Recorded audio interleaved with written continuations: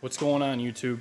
I'm sure you see by the video title, we have kind of a unique project going on today. We are removing the camshaft from a 2012 Boss Hoss Cycles motorcycle with an LS3. If you guys aren't familiar with these bikes, they are kind of a hand-built, almost custom motorcycle by a bunch of guys down in Tennessee. They build about 100 bikes a year, and this one's a 2012. This one does have the 6.2 liter LS3, and we're going to be swapping the camshaft out. Pretty much the whole backstory with it is that it didn't run as great as it should have. I tried using HP tuners to retune everything, and the factory computer was tuner locked. We got in touch with the guys at Boss Hoss, and they said that they used to use a different tuning company and had some issues. So what we're doing is we're installing a new computer so I can retune it and changing the camshaft at the same time. It's not that the bike didn't have enough power. It had a small comp cam in it. It was 208, 218 at 50 thousandths duration with 541 valve lift on both sides on a 117 lobe separation angle. So it really wasn't that aggressive of a camshaft to begin with. And I think a lot of the choppy idle aggressive sound came from the fueling being off with the tune. So this time we're going to make sure it's tuned absolutely properly and then install enough camshaft that it will load. There's no doubt about this. We're going to be going with the Stage 4 LS3 cam from Texas Speed that they call the F-35. That cam is much more aggressive. It's 235, 248 duration at 50 thousandths, 645 I believe intake lift, 615 exhaust lift on a 111 lobe separation. Much tighter lobe separation angle, and is going to certainly wake the bike up a bunch more. The bike was around 485 horsepower before. We should be well high 500s. The last car I installed this cam in was around 543 horse at 7,100 RPM and on a 6 liter. It was a L76 out of a Caprice cop car. So with more compression, bigger displacement, we definitely are going to gain a little bit more out of this one. So here's the bike. Like I said, it's a 2012 Boss Hoss Cycles. If you're not familiar with them, go ahead and check them out online. These guys do a really good job of building something that is pretty unique. I believe V8 choppers and Boss Hoss Cycles are pretty much the only two real mainstream motorcycle manufacturers that are doing the V8 thing. And I kind of believe that Boss Hoss has the better package.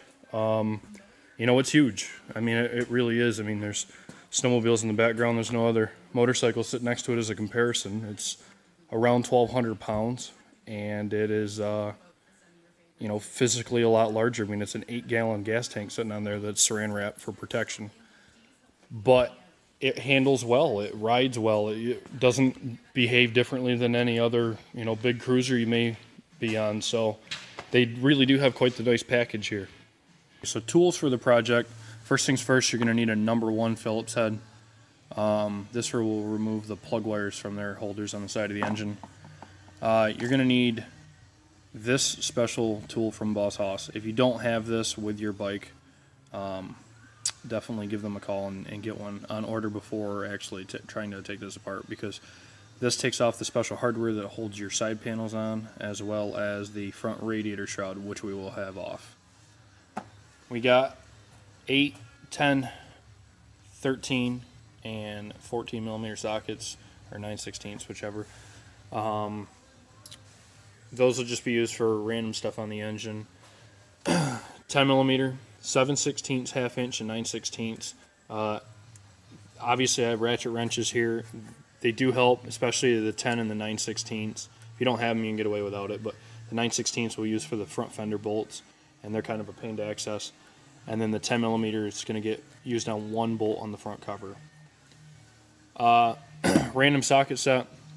of Allen's and such. This Craftsman set's been pretty good. You're going to need a T40 Torx for the cam retaining plate, as well as a bunch of different standard and metric Allen wrenches for the engine. So I kind of prefer the sockets. If you want to use T-handles or whatever, that works for you.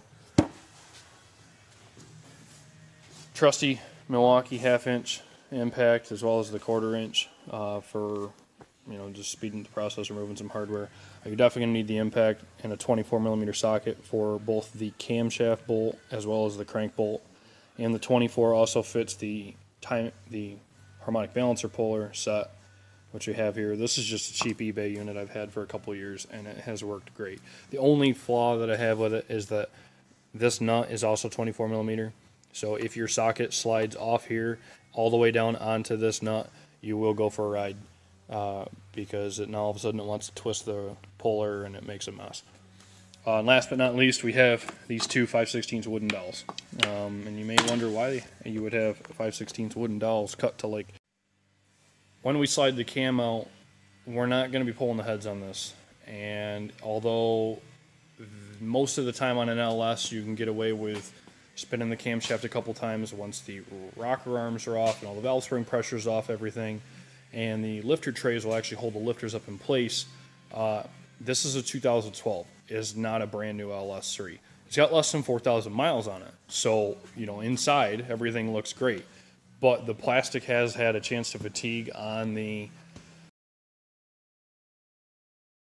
risk of the lifters not falling down inside the engine. We're going to slide the 5/16 dowels down the oil passages. They do make special tools for this. They're like billet aluminum. You can get them online for like $40, or you can go to your local hardware store and spend 79 cents on a 5/16 wooden dowel that's 4 foot long or 5 foot, whatever. Cut it to length, and it works just the same. All right, so first things first, we're going to take the front fender off. Now, the fender brackets here, there's nothing that sets them at a specific height.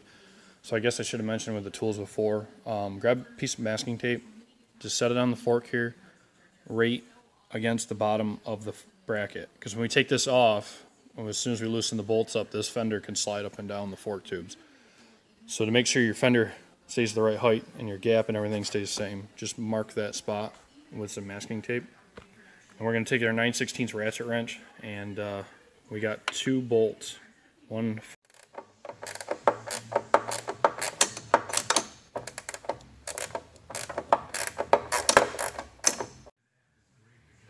Alright, so once you get all your bolts out, or at least loose, like I said, you can see how this will move up and down on the actual fork tube itself. So it's good to have that tape on there to get your height set right when you go to reassemble it. And now that I got the brackets out of the way, you can kind of see here where the actual bracket was clamped on the fork. It's kind of one of those things, no matter how clean you keep everything, it's probably always still going to leave marks like this. So if you don't have the tape or forget to do it, whatever, it's usually not the end of the world. Now that that's out of the way, the fender will just pick straight up off the tire and come right out of place. Alright, next step is getting the front wheel actually out of place.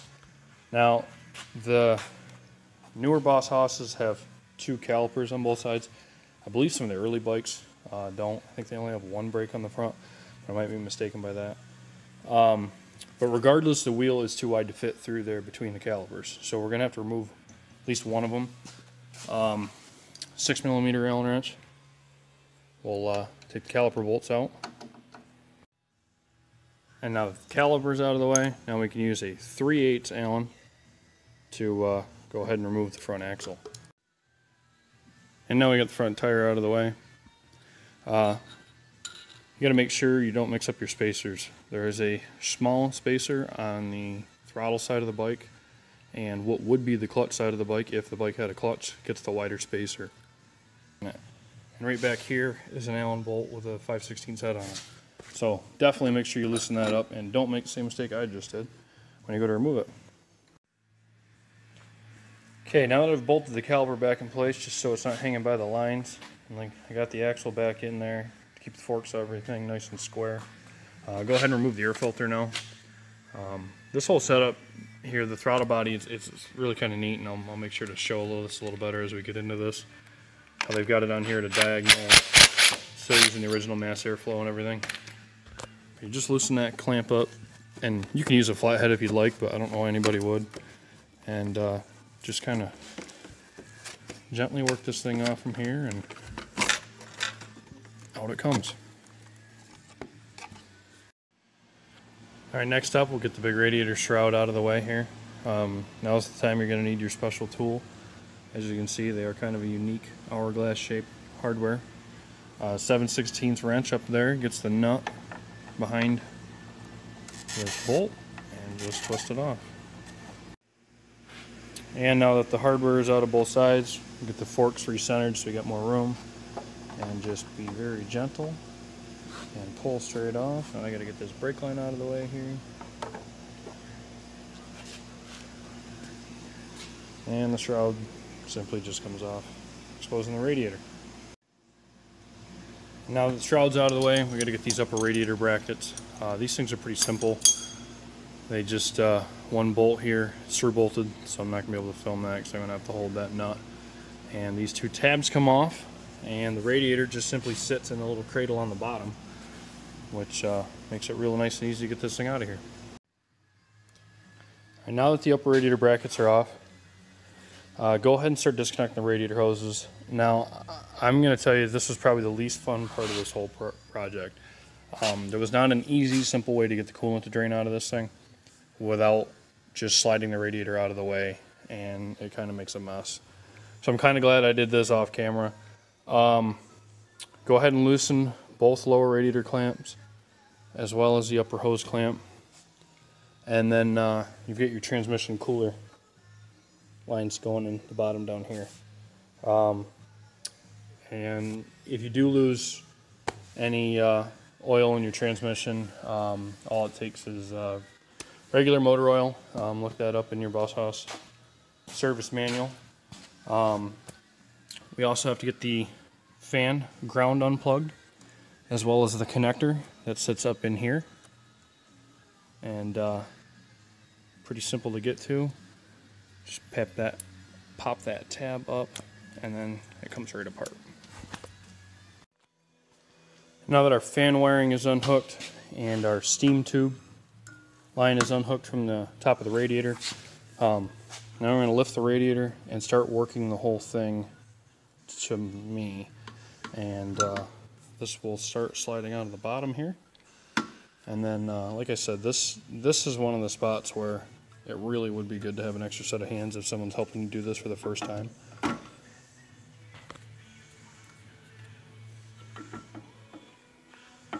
Just be real gentle because you don't want to hurt this radiator.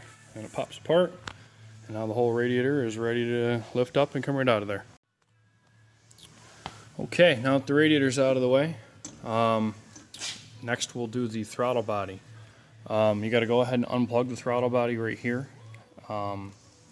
This little gray clip pulls down, and then that gives you a chance to push the locking tab in and unplug that. We also got to grab our 8mm or 5/16 again and remove the mass airflow sensor. When you remove the mass airflow, it seems to make everything a lot easier if you remove the outer clamp first. Get that loosened up, and it gives you a lot more room to get the mass airflow slid out of here. Once again, this works just like the throttle body did. Lift the gray locking tab and then push in the clip on the connector, and then it comes right out. When you go to remove the mass airflow, if you remove the rubber boot first, you have a hard time sneaking it up past all the webbing here in the head tube of the frame. So now you can go ahead and remove the inner one and just get that rubber boot out of the way, so it gives you more access to the hardware when you go to remove the actual throttle body itself. So now that the throttle body is exposed, we can go ahead and remove the bolts that hold that on. There's one thing I wanted to bring up first before we did. I know a lot of people get nervous with wiring because, you know, they want to make sure everything goes in the correct spot. These two wires you can't mix them up. Even though the gray locking tab, all that stuff's the same. If you're nervous about wiring, don't be nervous about this because it's not something that could be messed up. So first thing first, we're going to remove this 10mm bolt on the throttle body. Now this is what I was talking about earlier in the intro, is what makes this throttle body setup kind of interesting. They're using just a stock LS3 intake manifold here. But to gain more clearance for everything, they rotated it on its side. So to do that, they come up with these little spacers, and the machine just perfectly to fit right on the side of the throttle body to actually help clamp that down. So you use 2 bolt holes. This one and the one in the top here go right into the intake just like they normally would. But to get this thing clocked to the side where it would actually still seal, they have these little machined washers that actually, or spacers, that actually help clamp that tight, which I think is kind of interesting and really kind of a neat idea.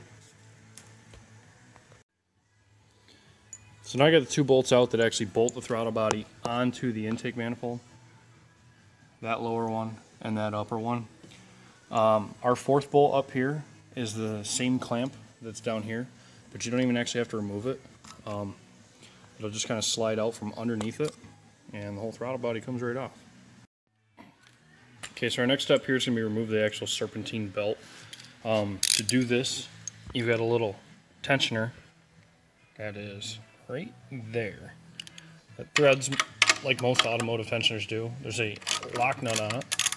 Loosen the jam nut up first, and then it actually takes a 5/32 Allen wrench down in there, which again we're just going to use a socket here and loosen this guy up. Back that guy off a little ways so we got plenty of room. And then here's where you're going to need your 14mm or 9/16 to actually loosen the tensioner, or the tensioner pulley itself. Once that guy's loosened up a little bit, you'll slide right down, and your belt's loose, and you can go ahead and slide it off and remove it. Now's a great time to do this because this job would not be that much fun if you had to put your radiator back in, or once the radiator's back in place, have to remove it and do all that stuff again. So go ahead and inspect it. Sure, everybody kind of already knows this, but just flip it inside out and kind of a tight radius, you know, and see if you got any cracks or chipping or anything in there. And this belt's looking good. There's no frays or anything on it, so this one's in good shape. So now the belt's out of the way, we're going to go ahead and remove what I actually find to be the most interesting part of this whole thing, which is the whole water neck assembly here. This is, I think, what allows them to put this engine in here. I think this is the coolest setup in the world. 2 hoses here just bypass back and forth to allow water to feed through the block. Got a regular thermostat housing down here, and it goes right into the electric water pump that feeds the radiator and circulates everything around. This is pretty compact. It's, I mean, it sticks out way less than the harmonic balancer, and I think that is kind of the magic behind the whole thing here. So remove it. You're going to go ahead and remove it pretty similar just to a regular LS water pump. Actually, the bolt's on the right side here. The left side of the bike actually is still the same stock water pump bolt that you would have in a LS. But then they've got shorter hardware over here on our left side, and these use a 13mm instead of the 10mm like before. Now, because I've already had this apart, there is no water pump gaskets in it, so no need for everybody to freak out when you don't see any water pump gaskets when this comes apart. I figured there was no point in trying to dig the bent ones that came out of here, out of the garbage, and our new ones are not here yet with the cam kit. So now we got all those bolts loose. I'm going to go ahead and loosen this hose clamp, get that guy out of the way, and then go ahead and actually remove all of the hardware here. And then we get to snake this thing out of here, which really is not that bad. You have to remove this clamp assembly off the end of this hose. Be careful. This braided hose is kind of starting to fray a little bit here, and getting stabbed by braided hose is pretty much the worst thing in the world. So now that that's removed, I'm going to go ahead and twist on here and lift. The water pump is moving around a little bit more than normal. I already have that loose, and I'll get to that in a little bit. But just twist and wiggle on this stuff, and it'll start coming apart. There, that pops off from there. And then the whole thing snakes out to the side with room to get the hose out between the head and the down tube on the frame. So there you go. There's that complete assembly. And just toss the bolts back in it and set it on the bench. Now I'm going to take a break from the front of the engine and move to the valve covers and actually get the rocker arms out of here and stuff. The order you do this in really doesn't much matter. But take a break and go to here since I already got the socket out. This is the same 5/32 that I had out just a few minutes ago for our belt tensioner. And now I'm dropping hardware everywhere. So go ahead and pull these two sockets out and go ahead and remove the chrome cover that actually covers the actual LS valve cover and exposes that. So now we're going to use just a regular 8mm, just like any other LS cam swap or working on any other LS, just a standard valve cover. And go ahead and remove your valve cover bolts. And just pick this guy up and snake it out from under our saran wrap there, and we'll go set this aside. Okay, so I went ahead and got the valve cover off the other side here. So now we're going to go ahead with a 8mm and remove all the rocker arm bolts. And this being an LS3, has the blue valve springs that everybody loves to use with the low lift Camshaft, the LS6 springs. So these will be getting discarded for the bigger cam. And of course the offset rocker arms because of the rectangle port heads. And then grab a hold of the tray down here in the center instead of pulling all the rockers individually. And apparently I got a bolt that's still in, or two.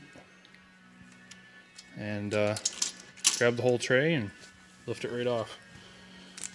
Just saves from having to monkey with all 8 of them or at a time. I'm going to have them all apart anyways because we are going to be installing the upgraded trunnion bearings in here.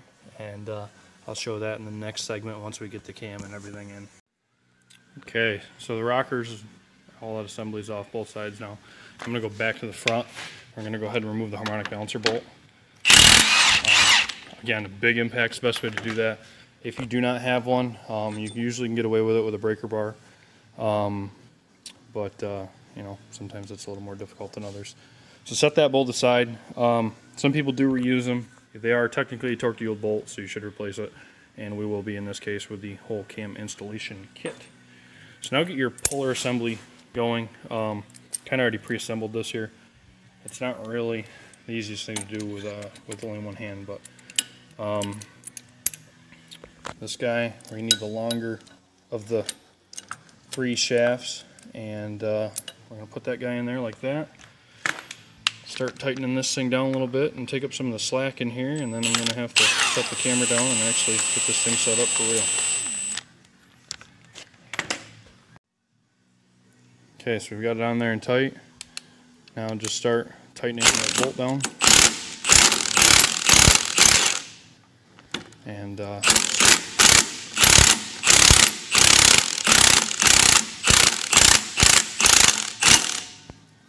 slowly but surely here, we'll get this guy right off. Alright, now we got the harmonic balancer out of the way. We'll go ahead and unplug the cam position sensor, which on an LS3 and all the Gen 4 motors and an LS2, which falls halfway between, they're here in the front. I'm going to go ahead and start actually removing our bolts, which we can start with our 2 bottom ones here.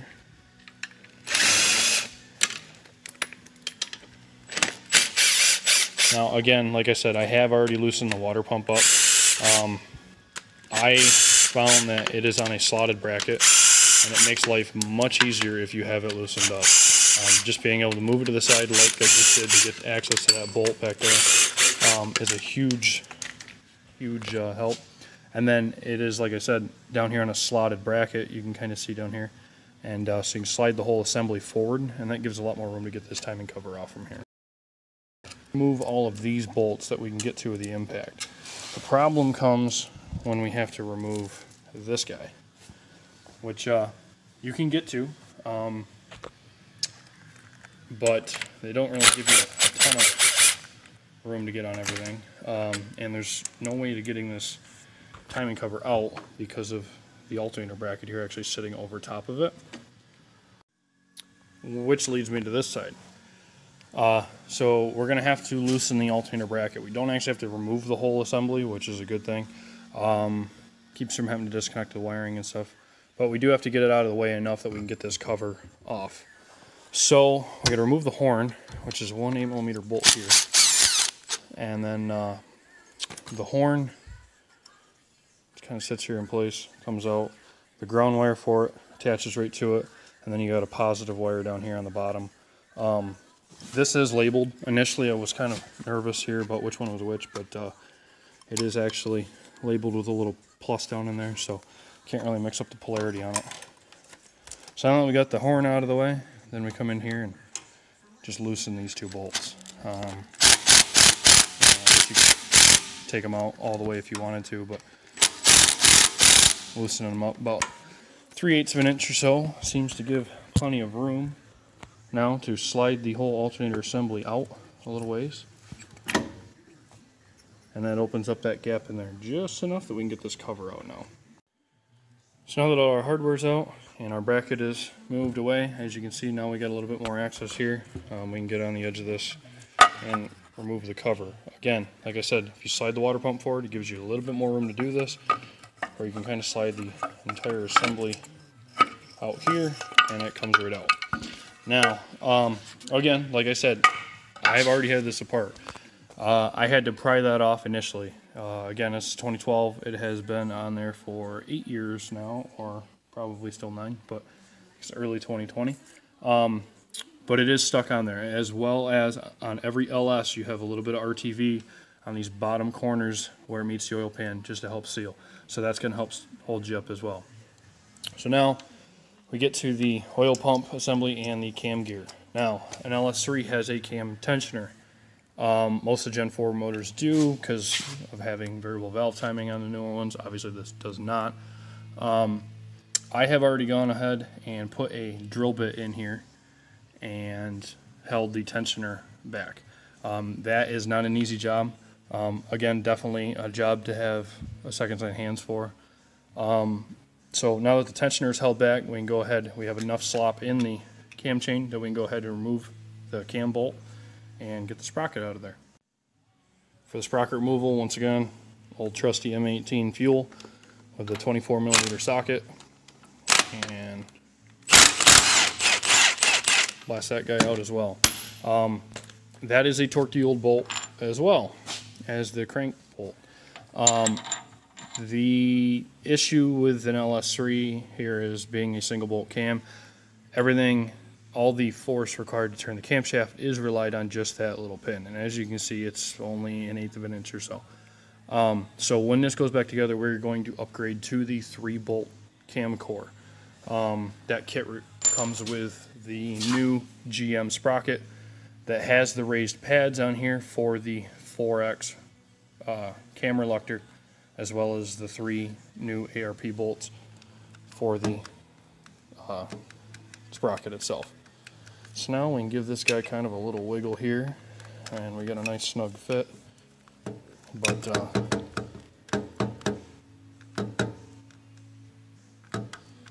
come on.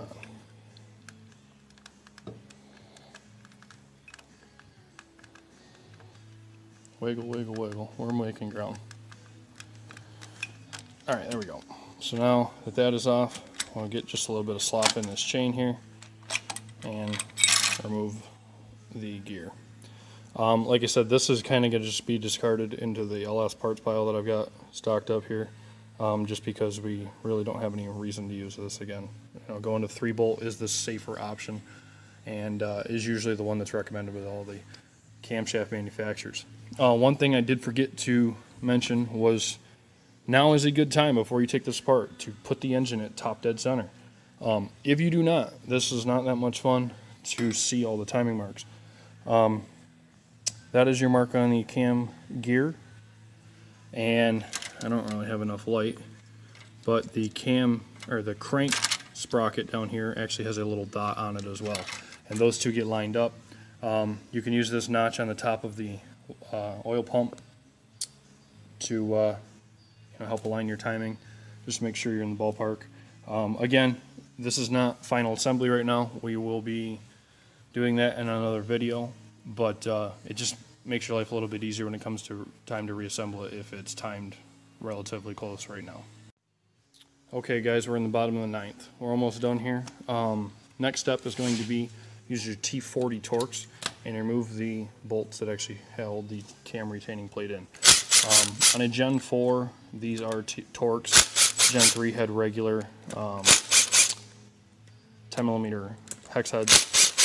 And these are Loctited in here, so when you go to take yours apart initially, you may not be able to use an impact. You might actually have to break them loose by hand at first. And just remember to re-Loctite these in place when they go back in. When we get this out of here, we'll inspect the cam retaining plate. A lot of times you get older high mileage motors, the O-ring here will actually go bad. And this one appears to be raised well enough that we are going to reuse it. I don't see any damage in it. A lot of time you'll see, like the 200,000 mile junkyard motors, a lot of these will have like squiggly lines in here where the whole lip is pushed right over, and then in that point you'd want to replace them. They're cheap enough to just replace them if there's any question about if the gasket's good or not, because these two holes are your oil passages to your lifters, and that is a great way to lose oil pressure if you don't have a good seal on that. So now is a good time to grab your cam bolt that we just removed and reinstall it back in the cam, and that'll give you a good place to grab a hold of it to actually remove it. Usually you can get away with using a big long screwdriver or whatever to help lift the back of the cam as it's coming out, but the way this bike is at an angle, I tried it and everything, with nothing to grab a hold of the actual camshaft. The whole cam kept sliding back every time, and it turned into a nightmare. So before we go to remove this, we're going to want to come over and grab our 5/16 wooden dowels, which again, like I said, you may be wondering why we would use these in a motor like this, but they slide perfectly right in the oil passages here, like so. Push that guy till it stops all the way at the back. And now with the dowels in there, go ahead and turn the cam over a few times. That'll help hold your lifters all the way up. And then go ahead and start pulling this thing out. And again, you spin this thing around as it's coming out, help get all the lifters and stuff out of the way.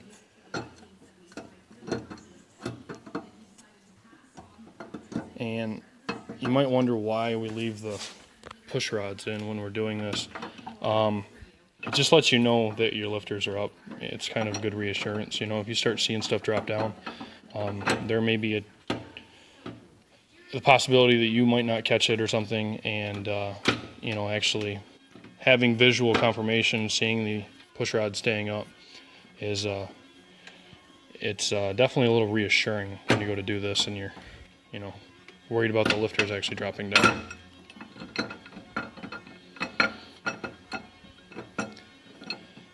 And again, like I said before in the intro of the video with the wooden dowel thing, this works. It's not perfect. Ideally, the trays are in good shape and it just holds the lifters up and everything's good. As you can see, we are fighting lifters and stuff here. That's why I have to spin this thing so much to get this thing to come right out. But it doesn't let them actually drop far enough that you have to worry about them dropping down into the base of the motor. And that's the most important thing. Because tearing an engine back apart, or at least tearing an oil pan off and then having to remove cylinder heads and all that stuff, would be an absolute nightmare. I mean, in this bike, fortunately it's pretty easy because there's not really much below it, except for a skid plate and a point to lift the bike from. But it is, in a car with your whole K-frame and everything down there, especially in like a Corvette or something with a tight oil pan, or F-body Camaros.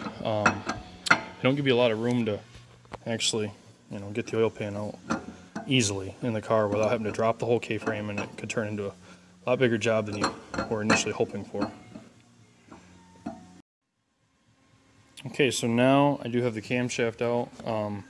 Kind of needed a second set of hands there, so I had to put the camera down for a minute. But yeah, there's the cam out. We ran the numbers on the back here that are ground into it, and like I said earlier in the video, came up with the cam specs. Everything looks really good on it, and I'm not really sure yet what we're going to do with it. I think I have a friend who may want to purchase it, but that shows the teardown on camshaft removal in an LS, but more specifically a Boss Hoss motorcycle. It's really not that bad of a job. Anybody that's mechanically inclined, has worked on engines for a long time and stuff, this really is not that big of an issue. I mean, I understand there's a lot of people that are nervous with the LS stuff, that are used to maybe an old small block and keeping lifters in it. I mean, sitting there looking at push rods in with no camshaft, it's probably very frightening to some people, but it's not that bad of a job. We have the seat and this side panel off here to actually help remove the computer, which is up under where the seat mounts. It's down here, so we can install the new computer. But you don't even have to touch anything on the side of the bike to do any of this. We gonna have to remove the spark plug wires. Those will all come off, and then in the later segment we will go through and actually pressurize the cylinders and use the valve spring removal tool and actually get the valve springs swapped.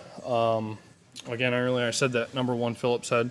If you want to get the actual wires right out of your way, you just remove this screw, and this plate here separates and lets you actually get the wires out.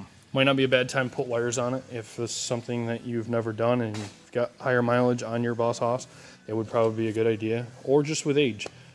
This one we've already had to put plug wires on it once. We noticed some corrosion and just a little bit of burning from the actual exhaust itself, which is ceramic coated. It does a really good job of keeping the heat off from everything, but they do sit there on the exhaust, and unfortunately that is a small block and LS problem. But there you have it. Hopefully you guys enjoyed part 1 of the Boss Hoss camshaft swap. The next segment, once we get the camshaft and the springs, push rods, the cam install kit, and the trunnion bearings all from Texas Speed, which hopefully they'll be here next week. We'll post a new video of the installation, and then I'd like to do a third video of the tuning process using HP tuners with this new computer and getting the bike dialed in appropriately. I don't have a dyno. It's not a very easy machine to data log on the street, and it's wintertime here in upstate New York. So we are going to do the best job that we can with dialing the idle in and some of the part throttle, response as you're like moving around a parking lot, which is where this bike had most of its issues. And I already fortunately have a tune that was used on a prior vehicle on the same camshaft. So we're gonna give that a shot and see how it runs. If we have to make finer adjustments later on, we will this summer or whenever we get good clear roads and good weather for motorcycle season again. But I hope everybody enjoyed.